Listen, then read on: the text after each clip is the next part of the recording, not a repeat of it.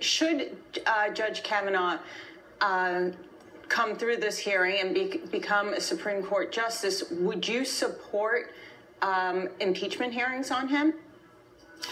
I think that Ms. Ford and the other women who've come forward are entitled to what every woman who comes forward is entitled to, which is a proper and thorough investigation. Oh, I agree with you, So far, Senator, they have been denied that. I agree with you. So that would be the first step that you would want to undertake. I don't think we need to talk about impeachment until we find out what happened.